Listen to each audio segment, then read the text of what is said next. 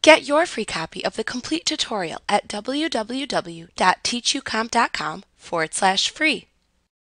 The first time you visit the group, a welcome to the group name group email, where group name is the name of your group, will be in the inbox and viewable in the reading pane. The email contains links to start a conversation, view group files, and use the calendar. Clicking the Use the Calendar link in the welcome email will open the group calendar in a standalone Outlook window.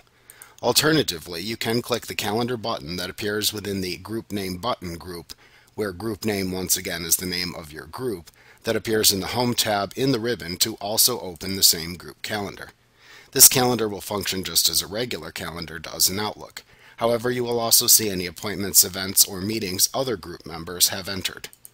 All of your groups will be listed on the left side of the screen underneath Favorite Group Calendars, then All Group Calendars. You can review Chapter 6 of this manual to refresh yourself on using the calendar. Like what you see? Pick up your free copy of the complete tutorial at www.teachucomp.com/free.